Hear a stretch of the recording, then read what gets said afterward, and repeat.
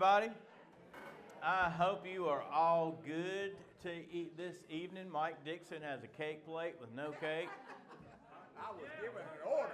Oh, okay. So, all right, good deal.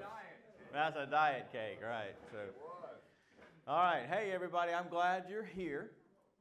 And let's begin tonight with a word of prayer about, of course, our setting, our time in this Bible study, but also the other areas and activities that are happening around the facilities here at First Baptist Church tonight. So let's begin with a word of prayer.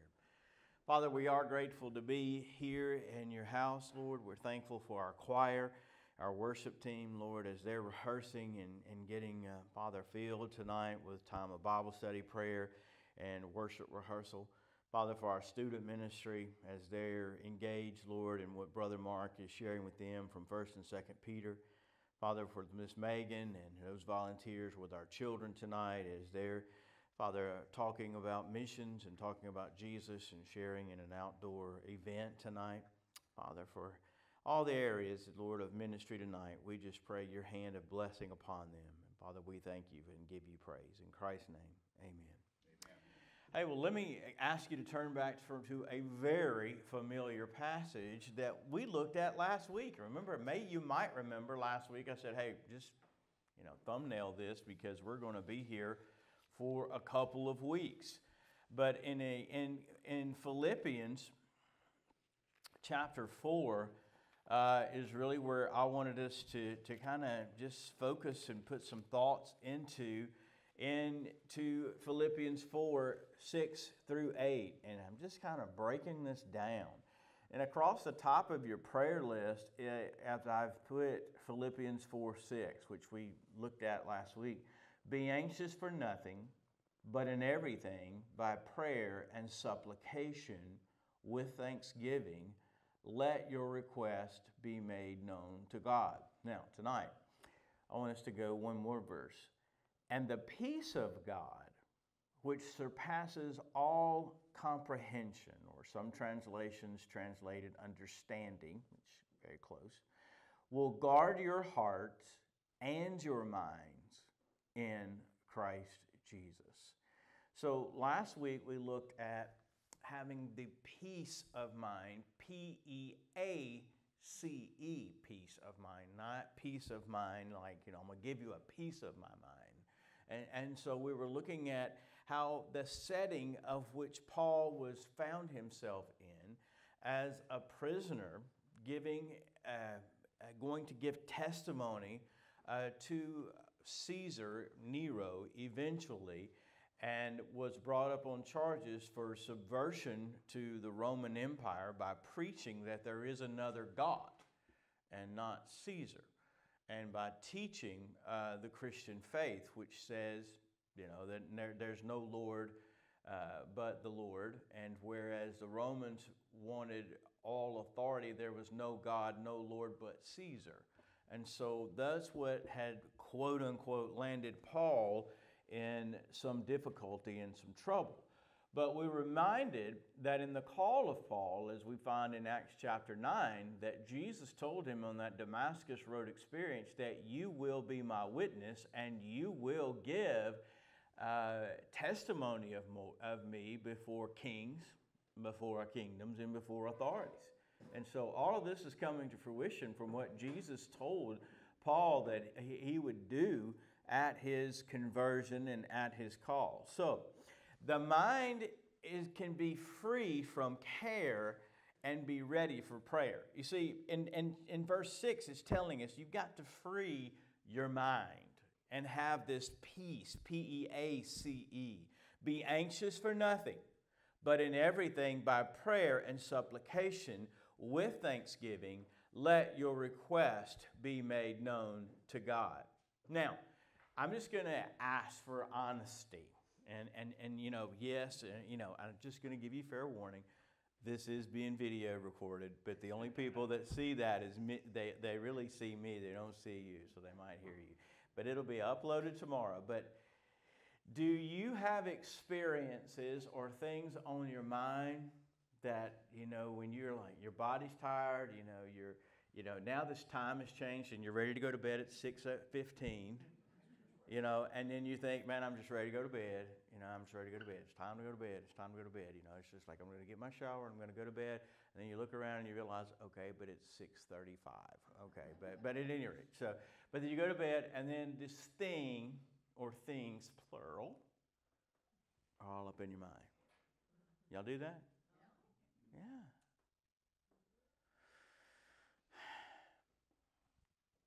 And then I start sending emails or whatever in the night, and people say, you know, a crazy thing happened. I got an email from you posted at 2:10 a.m.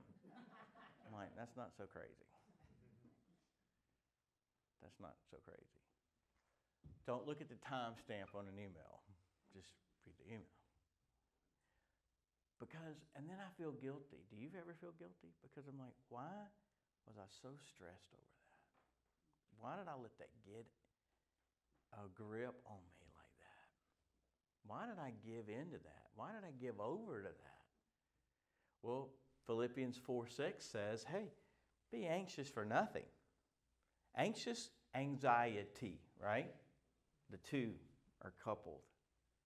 Why are you so anxious, and why is there such anxiety filling our lives? Be anxious for nothing, but in everything, by prayer and supplication, let your requests be made known to God. And so it's the freeing of our mind to have a peace of mind. And once we're following that, then we can come to God in faith and expect those answers. In James chapter 1, verse 8 says, we're no longer unstable or double-minded. And so the power of prayer, we know, is an unlimited power. God was speaking to Jeremiah in a very difficult time. It was the fall of Jerusalem to Babylon in 586 BC. And he was saying unto Jeremiah, and Jeremiah is recorded in Jeremiah 33:3, call unto me, and I will answer you and show you great and mighty things of which you do not know. And so as the people of the Babylonian Empire were basically ramming the front gate of Jerusalem, and it's laid siege to Jerusalem, and everybody knew how this was going to end, and it was not going to end well. God was telling them, I'm not done yet. Yes, it's horrific. Yes, it's bad. And yes, Jerusalem's going to fall, but I'm still not finished with my people yet. So call unto me, and I will answer you, and I will show you things that you do not know. The power of prayer is unlimited. This is the prayer of faith that brings everything we need within our reach. I wanted to read this to you.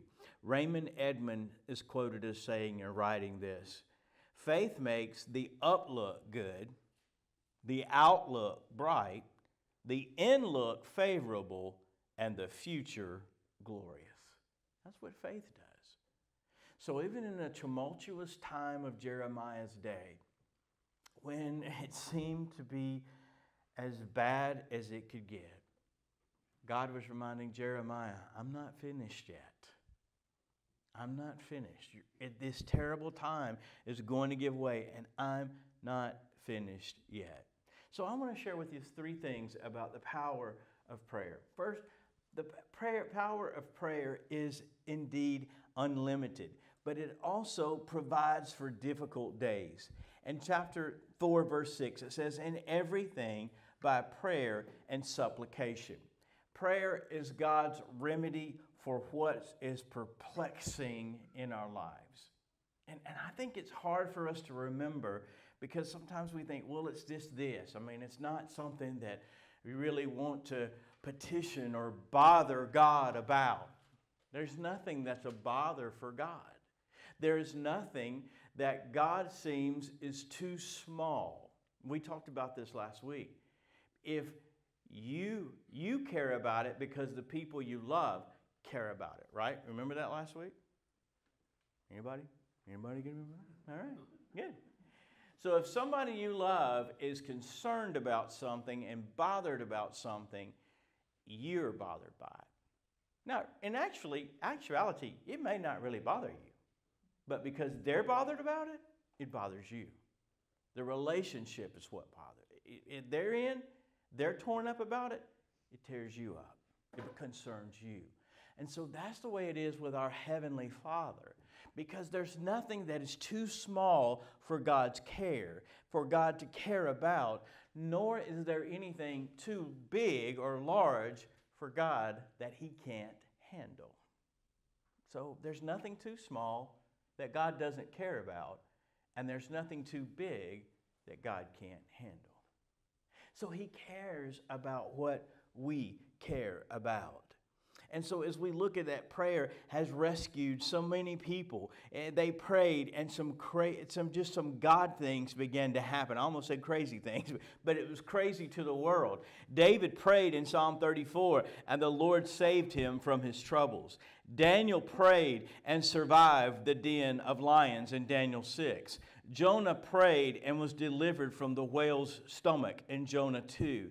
Peter prayed while he was in jail, and he was freed by an angel in Acts chapter 12. Paul and Silas prayed in prison, and they were rescued by an earthquake in Acts chapter 16. Now, I don't know about you, but if I'm a jailer, and I'm a Roman jailer in Rome, and I've got Paul and I've got Peter in jail, and these cats are always praying, it's never a dull day at work. Because in Acts 12, they were praying, and an angel just walked in, loosed the shackles, opened the doors, and they went home. And the jailer was there, he was inquiring, like, hey, what? He's like, man, these cats, you can't keep these Christians in jail. I don't know what to do. God just does stuff. And then there's an earthquake with Paul and Silas. And there's probably job postings all the time. Needed, jailer, Roman prisoner. We can't keep these guys in jail. We need somebody that can take care of this. But you can't, because these people were praying and God was answering. God provides for us in difficult days. Now, is every time God may send an angel to loose the chains? Every time God may send an earthquake? Every time God may deliver from the lion's den? I don't know, but I know that we have a biblical pattern from both the Old Testament and the New Testament that God hears prayer and God provides His presence through tough times. Every time. He's always there with His presence. Secondly, God provides peace in troubled times. Notice verse 7. And the peace of God, which surpasses all understanding or comprehension, will guard your hearts and your minds in Christ Jesus. And the peace of God shall keep your hearts and minds. There are three dimensions of biblical peace. There's the peace of God that comes through faith in Romans chapter 5, verse 1.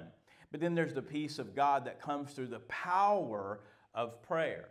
That when you and I are praying, there is a peace that can sweep over us. We've been looking and walking through this Crisis 101 series that just recently ended in our growth groups. And while we know that when we're in a crisis, we're in despair. And when these things happen to us, it's just like a floodgate of emotion and panic and crying out and all of the things that just turned our world inside out and upside down. And then we can settle in. I'm like, okay, now my faith's got to go to work. Okay, I've gotten the shock value of what the situation is, but now it's time to put and allow my faith to actually work. And so then that peace of God comes through the power of prayer. That God gives peace in a difficult situation. God gives peace of His presence when everything seems to be turned upside down. And then there's peace on earth that will come when Christ returns to reign. So prayer brings a personal peace now to we who trust in Christ. And then there's coming a day when Christ will bring peace over all of the earth. But for right now, He brings a personal peace to your life through prayer in a turmoil and tough situations.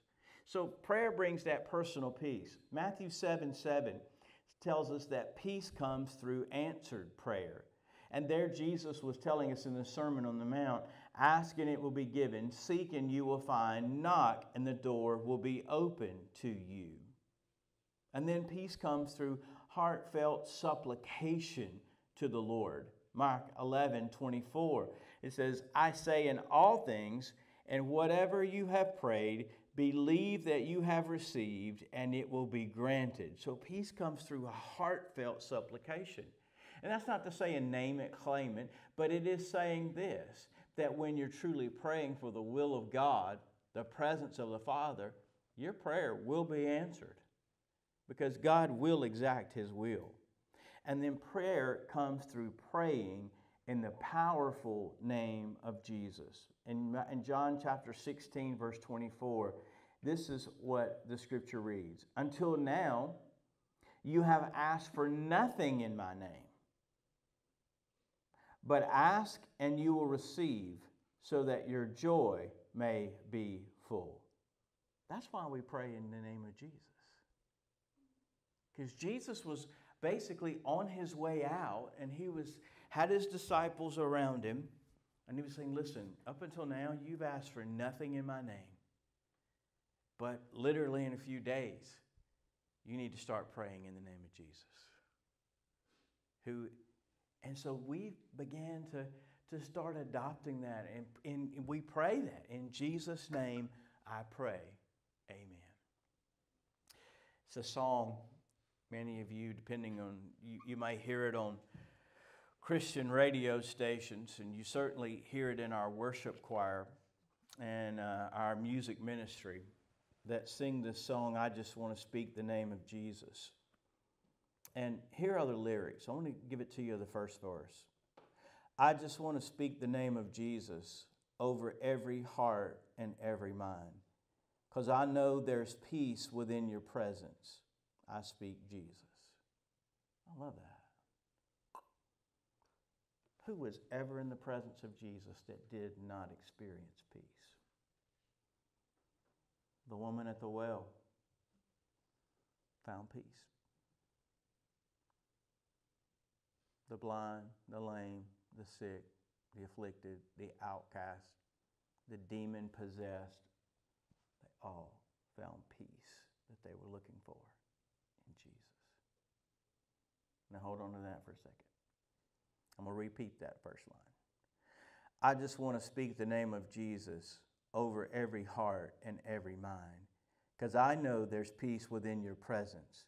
I speak Jesus.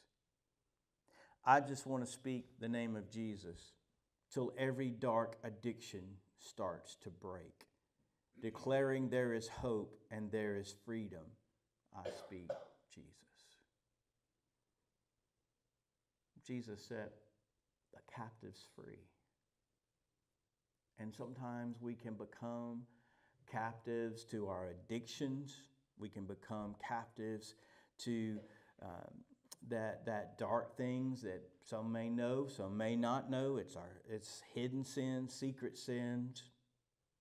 But we speak the name of Jesus. The lyrics go and continue like this. Because your name is power. Your name is healing. Your name is life.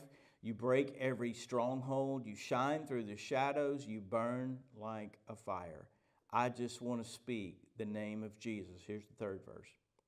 Over fear and all anxiety, to every soul held captive by depression, I speak Jesus. Because your name is power, your name is healing, your name is life. You break every stronghold, shine through the shadows, burn like the fire. Shout Jesus from the mountaintops, Jesus in the streets, Jesus in the darkness over every enemy. Jesus for my family, I speak the holy name of Jesus. John chapter 16, I'm going to repeat it again. John chapter 16, Jesus said, until now you've asked for nothing in my name. But now, my summary of the verse, you need to start asking for everything in my name. In the name of Jesus. Praying in faith brings peace that passes all understanding. Have you ever experienced that before? The peace of Christ that you don't even know. People are like, how are you holding up? I'm not. He's holding me up. I'm not holding up. I'm a wreck on the inside. But He's holding me up. That's the peace of Jesus.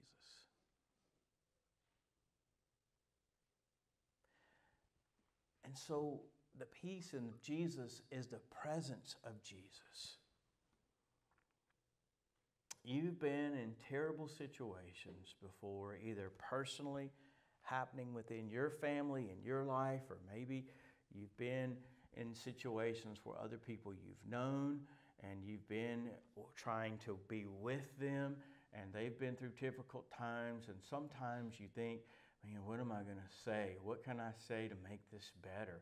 What can I do to say or bring encouragement or strength or whatever? Nothing. Nothing. You can't handle that burden. It's bigger than your pay grade. But you can bring Jesus there. He's the only one that can bear that burden. He's the only one that can bring that encouragement. He's the only one that can uplift in that situation. So prayer provides peace in our troubles. But also, prayer provides protection from attacks of the enemy. In Ephesians chapter 6, and I'm just going to tell you, Ben asked me in staff meeting, are you still going to do that? Yes, I am. At some point in time in 2024, the Lord has laid on my heart that I'm going to do a series of messages on spiritual warfare. I'm just going to lay it all out there. We're going to deal with who is our enemy. Now, our enemy likes to disguise himself and look like somebody else, but he's not really somebody else. Our enemy is the enemy, and he takes many forms, and he takes many facets, and it looks like sometimes people can get crossed or whatever, but those people are not the enemy. You got to identify who the enemy really is. But in Ephesians chapter 6, as we're looking and we see that the Lord enables us to fight our enemy. And so as Paul is concluding this epistle to the believers in Ephesus, he said, finally be strong in the Lord and the strength of His might. Well, that's a great exhortation. But, I guess if you and I were sitting in Ephesus and we go, hey, we got a letter from Paul, let's open it up. Everybody who wants to read it? Okay, read it aloud. And you get to finally, hey, be strong in the Lord and the strength of His might. That sounds great. That's a great encouragement. Rah, rah, that's a great speech. But how do I do that? So verses 11 and following, he tells us how. By put on the full armor of God, so that you will be able to stand firm against the schemes of the devil. For our struggle is not against flesh and blood, but against the rulers, against the powers, against the world forces of this darkness, against the spiritual forces of wickedness in the heavenly places. Therefore, take up the full armor of God, that you will be able to resist the devil, and having done everything, to stand firm. Stand firm, therefore, having girded your loins with truth, having put on the breastplate of righteousness, having shod your feet with the preparation of the gospel of peace. In addition to all, taking up the shield of faith, which you will be able to extinguish all the flaming arrows of the evil one. And take the helmet of salvation and the sword of the Spirit, which is the word of God, with all, here it is again, prayer and petition. Pray at all times in the Spirit, and with this in view, be on the alert with all perseverance and petition for all the saints. And pray on my behalf, that utterance may be given to me in the opening of my mouth, to make known with boldness the mystery of the gospel. And he continues to close. So, as we see in that area, prayer provides our protection.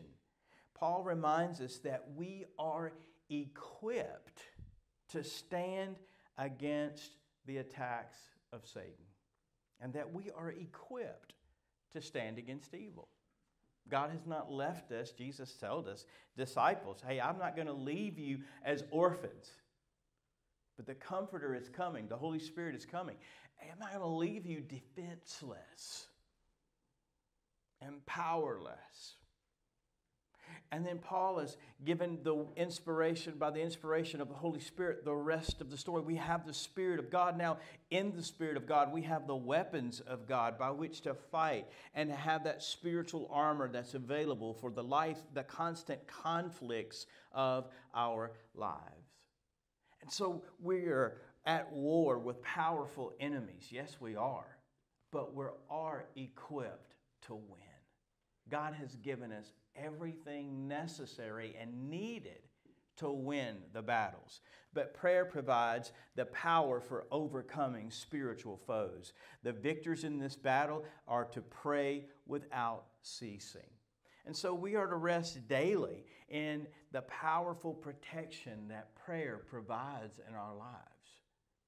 When we're not praying, when we're slipping, when we're sliding, when we're we think we're taking a gradual decline,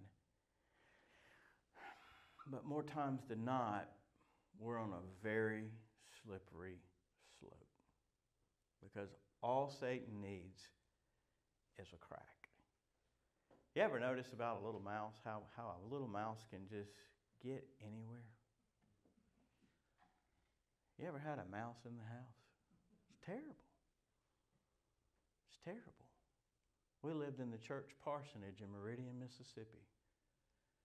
And I remember it like it was night before last. Darlene was standing in the church parsonage kitchen, and I rounded the corner and I saw that little furry friend come beneath the cabinet and stand behind her. And I just went.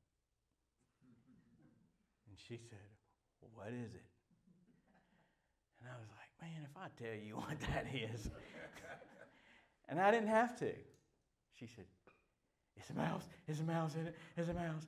And, it was on. I really thought I was going to have to explain to the church why my wife moved out for a period of time. But I got her back in, I coached her back in, no mouse, no mouse. And I found this little, much smaller hole that if I would have just, not that I did, but if I would have held the mouse and pushed it in the hole, I'd have never gotten it in there. But that mouse can just slink itself and just transform its body almost, just brittle it out its bones, and can get in any little crack. Same with Satan. Any crack in your armor, he knows where it is. Every time. And when we're not close enough to the Lord, when we're not living a surrendered life to the Lord, Satan, and I'm just going to use me and say, "I got you, Chip. I found where you've been neglecting.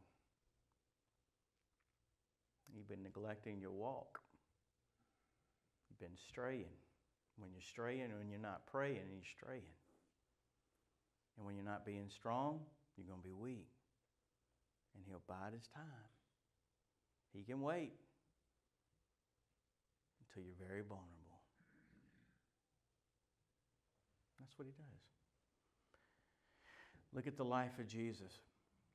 When Jesus went into the wilderness after the baptism, very high spiritual mark, Satan waited. He's not going after Jesus right then. I'll wait for 40 days and 40 nights when he hadn't drank any drop of water. I'll wait for 40 days and 40 nights when he haven't had a morsel of food. Satan's like, "I can wait. I'm not in a hurry. I'll wait till you're weak or when I think you're weak, and then I'll pounce. But Jesus was strong, and he quoted and refuted Satan back with scripture from the book of Deuteronomy. He quoted straight out of the Word every time. He was weaker, but he wasn't weak.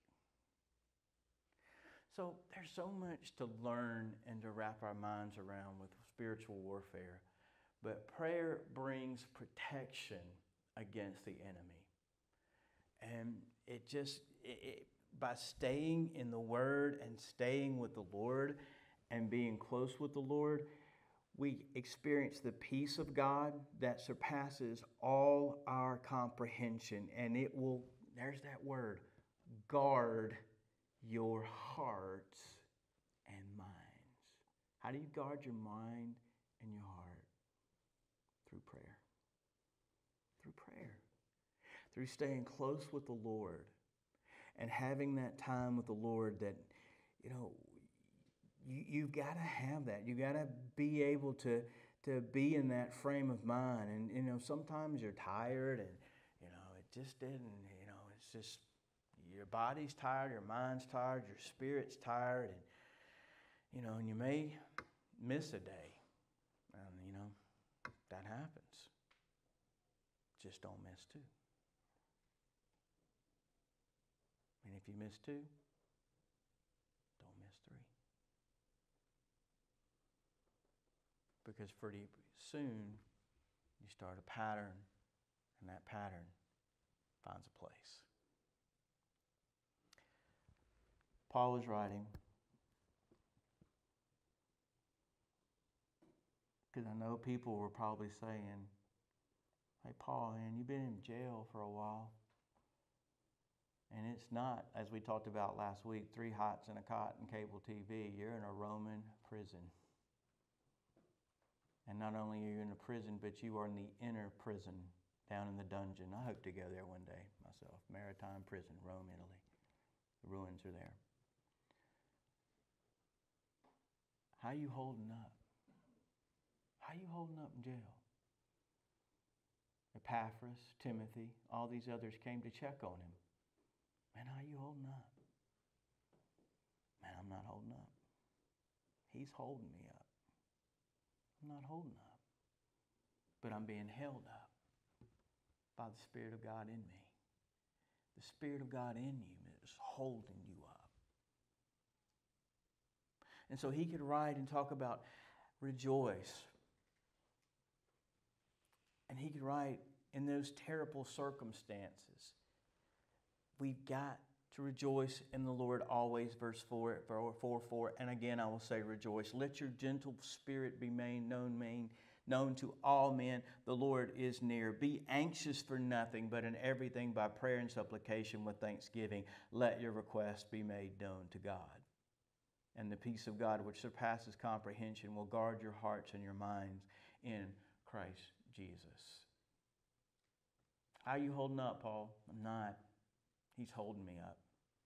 And every day in this dirty, stinky, rotten flesh place, I'm praying for God to hold me up.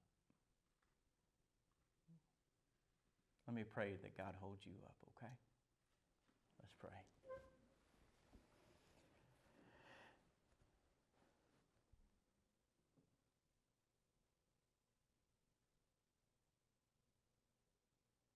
Father, as believers, we can fall victim to an untruth. And that untruth is we don't need to pray. And Father, we need to pray for strength, that our hearts would be guarded, our minds would be guarded from the attacks of Satan. We need to pray for the peace that passes all understanding in our situations. The Lord, God, we would not be overcome with anxiety, but rather we would have faith placed over those troubled times and those difficult days. To know that, Lord, you will deliver, but most importantly, you won't leave us, that your presence will be enough. As we saw in Paul's life, your presence sustained him until he gave his defense of the gospel.